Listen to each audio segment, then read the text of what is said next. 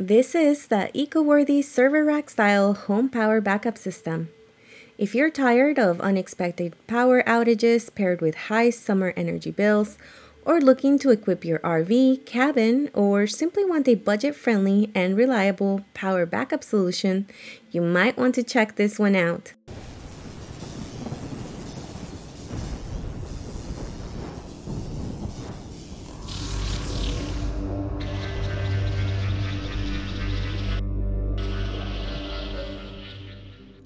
Welcome back to Space Age Tech, where we look at the tech that pushes the limits. Today we'll be reviewing the Ecoworthy battery system specs and setup with a 10,000 watt all-in-one inverter for a fully integrated experience.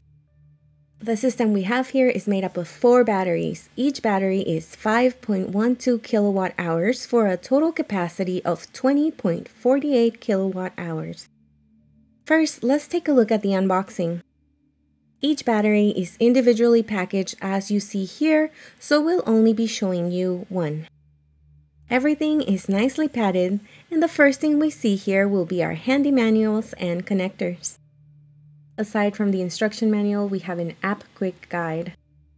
This will guide you through the setup of the app so you can control and monitor your devices remotely. We also have our parallel cables, our battery-to-battery communication cables, and our grounding cables. We also have some protective covers for our contact points. Each of these batteries is 5.12 kilowatt hours. These are lithium iron phosphate batteries, weighing in at 94.8 pounds. They're by no means light, but super compact at 22.9 by 19.02 inches and only 5.24 inches tall, which makes them ideal for this server rack style setup, as we will see today. The casing for this battery is all metal, making it super rugged and sturdy without any flimsy plastic parts. This battery is all business and functionality, and we really love that. Not to mention that Ecoworthy is offering a 10-year warranty on the battery and a 1-year warranty on the inverter.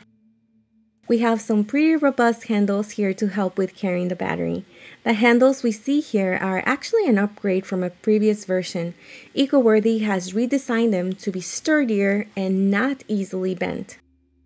In contrast with other systems we've seen, you'll notice that we don't have output plugs on this battery directly, as it's meant for integration with your grid.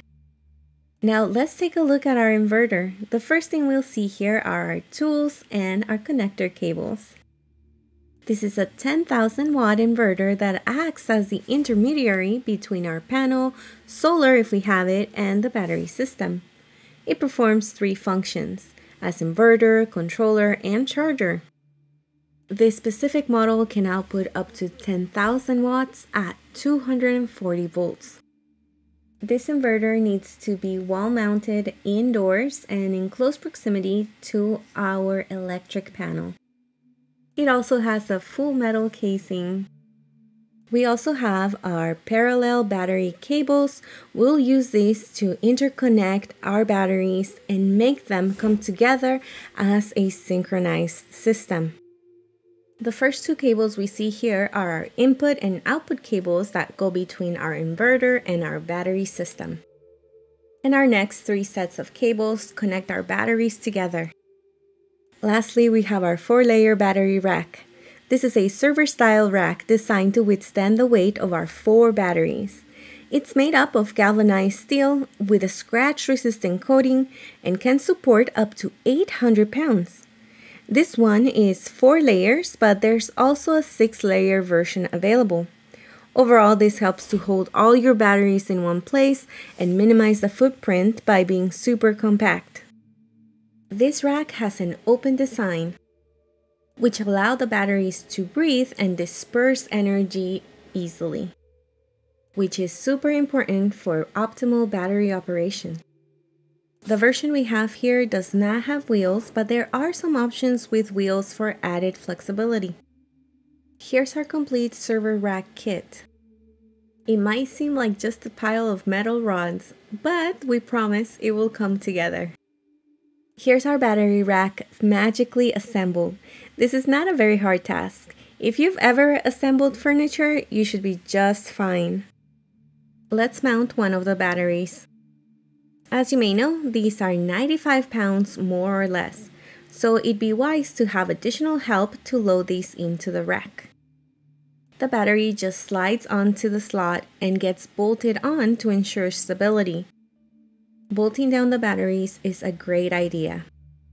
It keeps the system safe and stable, so you don't have to worry about the batteries moving when you shift the rack to a different place or if there's an earthquake, for example. We'll repeat the process for the rest of the batteries. Here's our completed battery rack, fully loaded and interconnected. And because we've interconnected all of them, they'll now act as a single unit. And here's where we will mention that any electrical installation should be done by a trained professional. In our experience, the cost to do this can vary a bit by location and electrician. So our expert advice is to shop around a lot. This is not necessarily a foolproof system, so it's not worth it to risk trying to do this on your own. And when it's all said and done, this is the setup you can expect. We have all our batteries interconnected, then hooked up our inverter, and the inverter in turn is connected to our electrical panel and solar if applicable. Here we've removed our terminal cover so you can see the system configuration. On the far left, we can see our AC connections.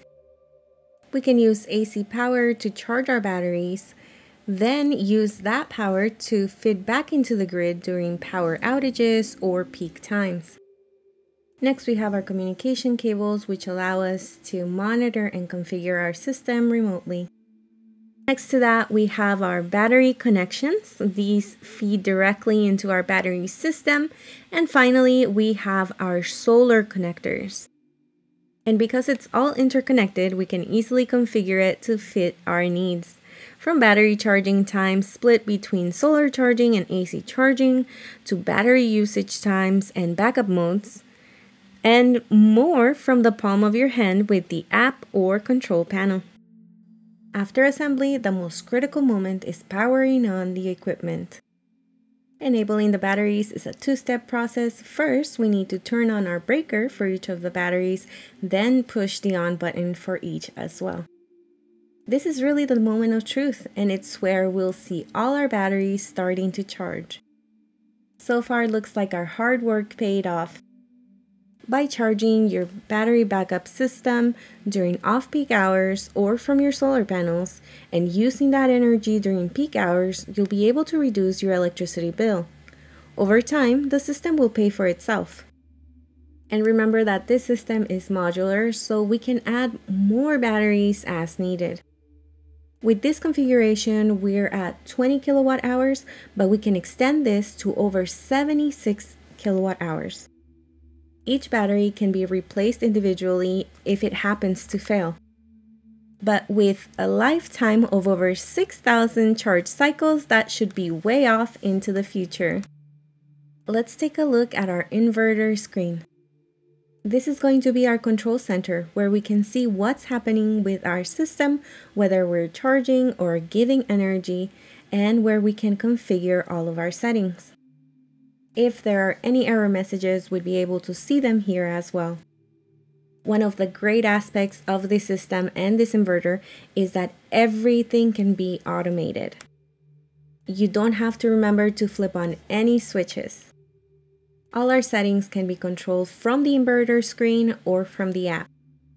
At the bottom of the screen, as you can see here, we have a few control buttons, including our settings, up and down buttons, and selection button. The menu navigation is pretty intuitive. The control panel is definitely robust enough to be used on its own, but you also have the option to use the app to configure and monitor your system, maybe even both at various points. Let's take a look at what happens in the inverter screen when we draw energy from our battery backup system. Here we're using our battery backup system to power a heater. On the inverter screen, we can see how much energy this is drawing from our system. Nothing really when you compare it to the total capacity of our system, which is 10,000 watts at any single point. And if you need a bigger system, this can be gradually scaled up to a massive 76.8 kilowatt hours. So, what did you think? Are you ready to get your own Ecoworthy battery backup system? If so, check the links in the description. We love that with this system, what you see is what you get.